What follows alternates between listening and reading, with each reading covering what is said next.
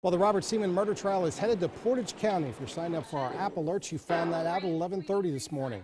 The decision came from Judge Maureen Sweeney. Now, earlier this week, Semen's lawyers argued many prospective jurors had formed opinions about Semen before the trial. In the ruling, the judge said Portage County is outside the Youngstown media market, so jurors there may not have heard or read as much about the case. Semen is charged in the 2015 arson that killed 10-year-old Corinne Gump, plus her grandparents, Bill and Judy Schmidt. They were deaf. By the way, Semen faces a possible death sentence if he's convicted.